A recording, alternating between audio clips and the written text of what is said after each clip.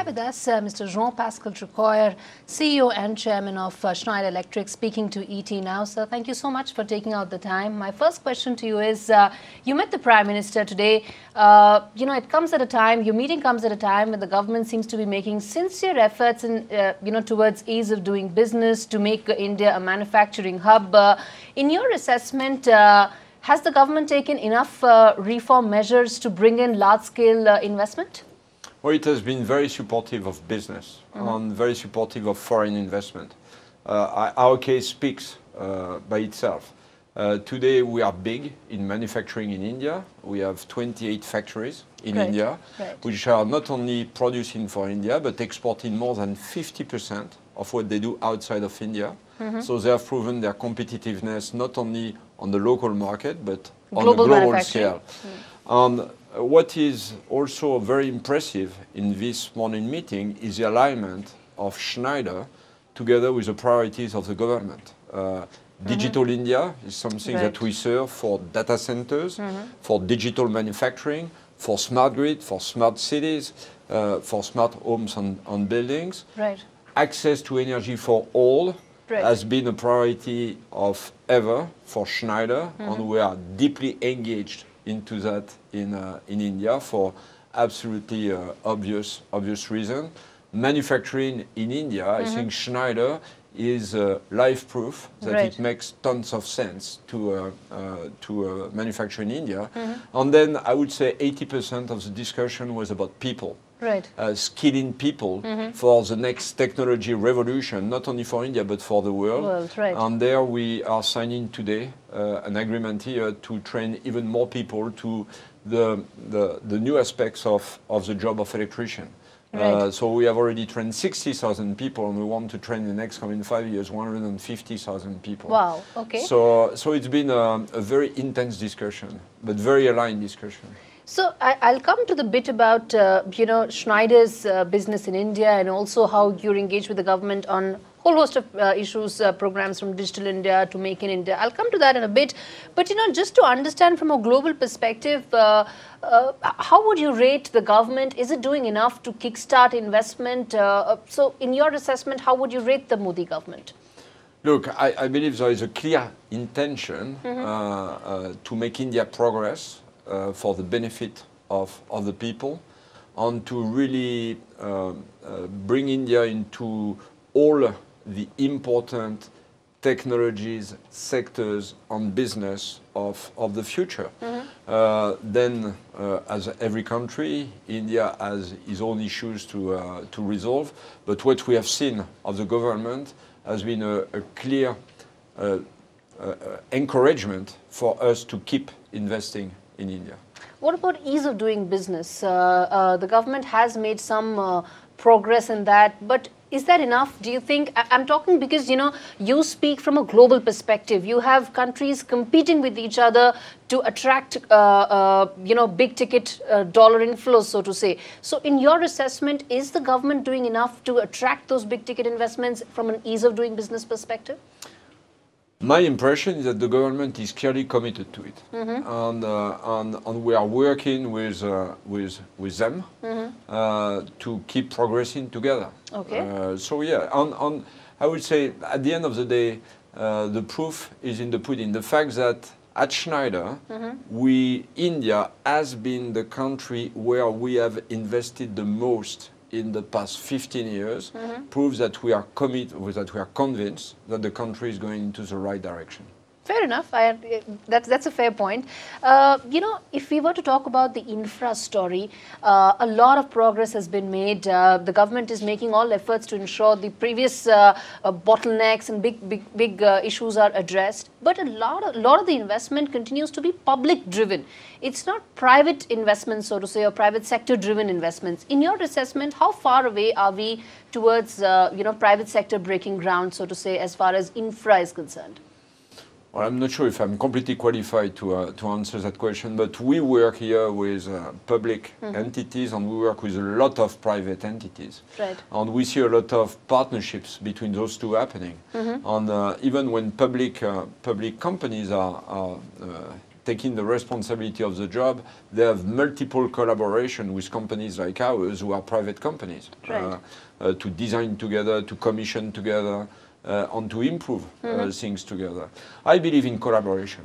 I believe in cooperation. I believe that for companies it's important to work closely with the state, so that the environment of business is positive and improves. We as company can bring the ideas about the latest technologies. We can bring innovation. They have a lot of complexities that they have to deal with, so that dialogue is very important. So we work intensely. We are a technology provider at Schneider. Right. We are not doing by ourselves. So we work with thousands of partners every day to assemble our technology in solutions that make sense to people. Right. And so we work with many private companies and together with many public companies. Yes. And we believe really intensely in collaboration. In your assessment, what would be the 3 growth drivers for Schneider in India? Well, very simply, energy. Because, the growth of India needs a lot of energy. And the fact that India, which was a big news for the world, on the 2nd of October, has signed, like the other very large countries, the COP21 Paris Agreement, means that energy has to be consumed in a different manner, in a manner which is much more efficient, which is... Solar is a huge... Yeah, you speak about generation, but the first, the cheapest, the simplest, the safest and the greenest way to produce energy is to save energy. Of course, yeah. And of course, but not many people mention it. Right, yes. And it's not us saying, these are international bodies. Buildings are today 80% inefficient, and factories are today 60% inefficient. That creates pollution, that creates unclean air. Not even speaking about carbon emission, that makes the cities difficult to live in. The first point is to tackle this and make sure that we put technology to the service of that. So the first point will be about energy. So saving more, and when we produce, doing a large part of it with renewable. And we've been working a lot at Schneider in renewable energies from India. So our global center for inverters in energy is in India for homes. Our latest generation of solar inverter for large scale solar farm will be produced in India for the world. So we have a huge investment here in energy. Second, will be about digital India. So Schneider is leader in providing energy infrastructure for data centers. IT is India is a reference country for IT. So we want to work together on more efficient, more performing data centers. But digital is not only for IT. Right. Now everything will be connected. Yeah. Your home will be connected. Yeah. Your office will be connected. Your manufacturing will be connected to your mobile, to analytics, to software in the cloud. And we see a lot of potential here in India because India is a perfect convergence of large cities, large industry, together with IT industry. Right. And the third point is industry, industrialization. As I said, Schneider has proven that industry can be very competitive in India, and there's going to be a lot of investment there. So energy, digital, and industrialization. And in your assessment, what could be, if when we were to talk about, yes, India is a very important geography for Schneider. You've talked about the fact that there's so much of investment that has gone in, that sheer number of people that work here is very significant. Help us understand in terms of some investment numbers that you can give us, that in the next maybe a couple of years, what could be the kind of investments that would go in your India unit? Yeah, well, the investment that we're going to do here will be always directed to R&D. So keeping on beefing up our R&D here, our manufacturing, of course, on all our service capabilities on the territory. As I was saying before, India has been one of the places, the place in the world where we have invested the most in the past, I would say 10 years. We plan again to be investing more than 100 million euro in the next coming 5 years. But frankly, we are very pragmatic people. I mean, we make the future every day. So if we see more opportunities, we're going to invest more. And I hope it's going to be the case. And would you be looking at inorganic expansion as well? If yes, then which are the areas that you would zero in for M&A opportunities? Well, I'd rather go for partnerships.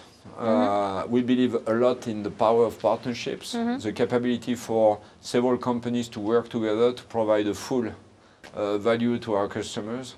And we see a lot of potential here with Indian companies, either for the local market or on a global scale. Okay, okay. And are you already in talks with some companies for partnerships? Well, we have everyday discussions for partnerships. Again, we have plenty of Indian companies that we work with on a daily basis. Right.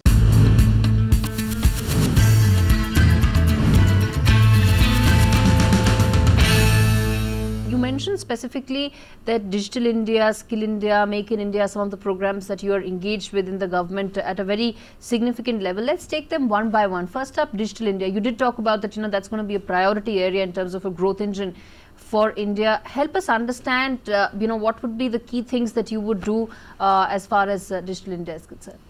So let's speak about things that we do. For instance, smart cities. Yes, so course, we take. There are some cities in India that we have supplying with software to organize their traffic, their security. Always the electrical grid. Right. We have one of the best recognized software in the world for the electrical grid. Green building, smart building, smart homes go together.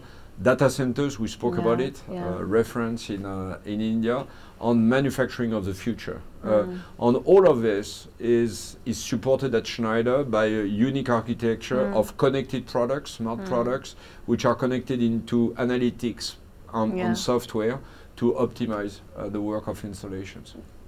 Yes, you do a lot of work in smart cities.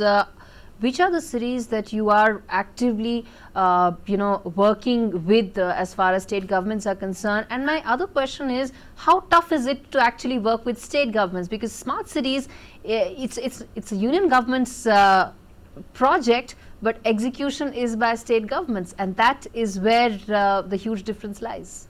Well, we have several projects at the moment, and we have already several systems in operation. We reviewed this morning the case of the city of Puri, where we worked on the traffic, on the security, coupled with energy.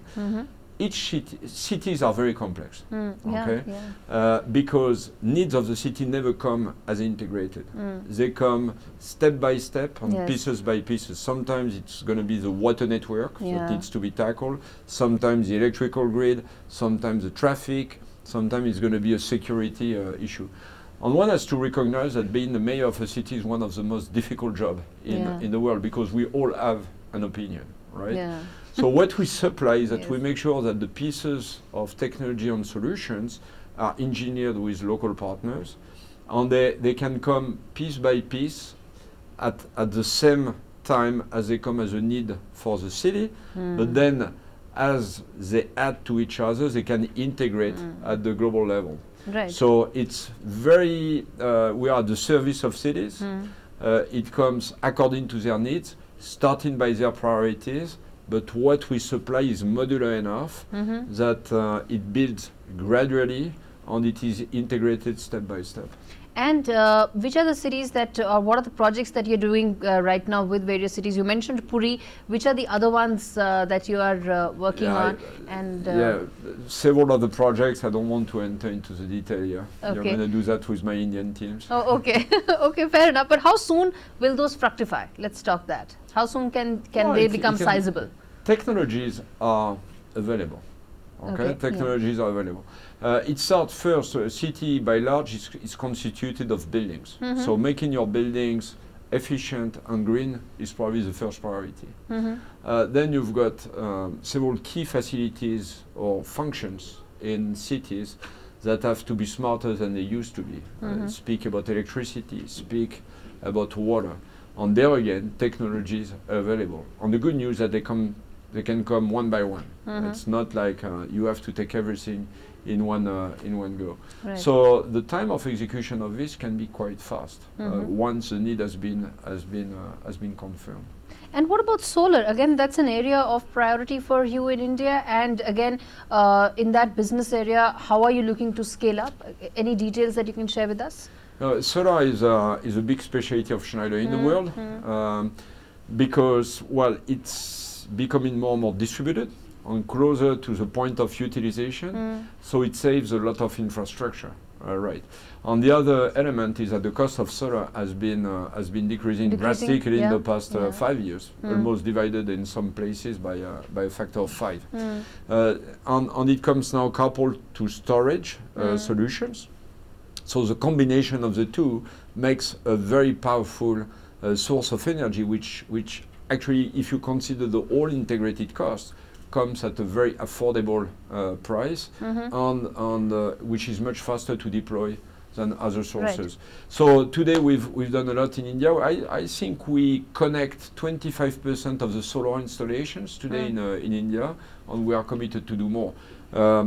Again, a lot of the technology we do in that space is produced outside of India, which makes it, on the top of it, very competitive.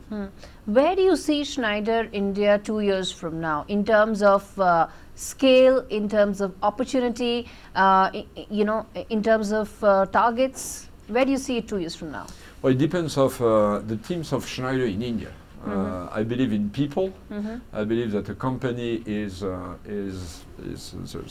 the creativity, the innovation of a company is the creativity and the innovation of its people. And our organization in India is complete. It has its own R&D, its own manufacturing, a huge coverage of the territory at every level, from specification to service.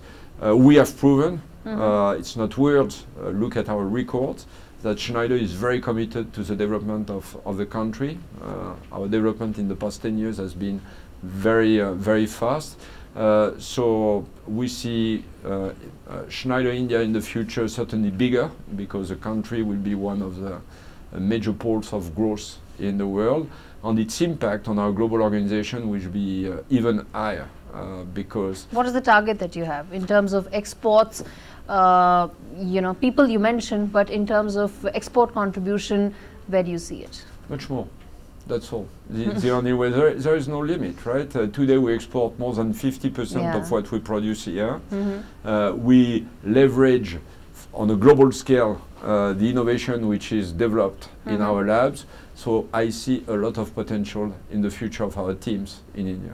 Let me just take a last couple of questions on Make in India. That's a huge program for the government, very focused as far as manufacturing is concerned. In your assessment, how far away are we, before Make in India actually materializes into India becoming a manufacturing hub? For us, it has happened. So just if you want to make it happen, you can make it happen, right? It's about skilling people. Right. It's about using technology, which Schneider provides. In this case, we are using our software, our automation, on our energy technology, and India is very competitive. Right. And because on the top of it, it benefits from its local and domestic scale. Right. So when you produce in India, you already have a domestic market which make it possible to get the volumes to make you very competitive. In fact, Schneider is one of the companies that have really started producing in India. But if one were to talk again from a global perspective, in your assessment, one or two bottlenecks that you think the government must address, that you think ought to be addressed by the government? I think the government is addressing them. Certainly, India was not the simplest of the countries in terms of doing business rules or and things, producing, but this is being addressed. Okay, and so nothing that you would like to point out in terms of Oh, let's keep going into that direction. Okay, and lastly, how big and how game changing will GST be when it comes into effect next year from a manufacturing point of view? It's important. It's going to be big. when it happens. I mean, every simplification will be creating jobs and will be opening opportunities. Okay. It will be making India more competitive, and everybody wants India to be more competitive. So my last question to you, sir, as we wrap this up, is that you talked about at length as far as manufacturing is concerned. You did point out that India is also, of course, making a lot of efforts in terms of ease of doing business. In your assessment, the 7.5% growth that we are looking at, is it achievable? Is this something that's doable from India's point of view? Yeah, I'm not a macroeconomist, but I would believe so, because the main engine of, or the main support to growth is population. And India has a tremendous population, young population, full of ambition, developing its own business, and that's probably the biggest capital of India. The highest asset, or the biggest asset of India, is the youth, the quality, and the ambition of its people. And India belongs to a very close club of countries of more than 1 billion people. Right. So it's a great chance for growth. Right. And sir, lastly, as we wrap things up here, we've talked at length about manufacturing. We are probably in India seeing an interest rate cycle which is probably at a lowest in several years now. Interest rates, of course, lower rates definitely do go a long way as far as manufacturing is concerned. In your assessment, that could be a huge driver? Yeah, the world is going with low interest rates at the moment, which is normally a good incentive to investment, right? So let's take that as one of the tailwinds of the economy at the moment. We face so many headwinds in the recent 10 years that it's good to have some tailwinds. And when you look at the tailwinds, we spoke about the dynamism of industry, the clear direction which has been set, lower interest rates, right? Currency which is competitive, so we just have to work together. Sir, we wrap this up right here. Thank you so much for speaking to us. Thanks a lot. Thank you.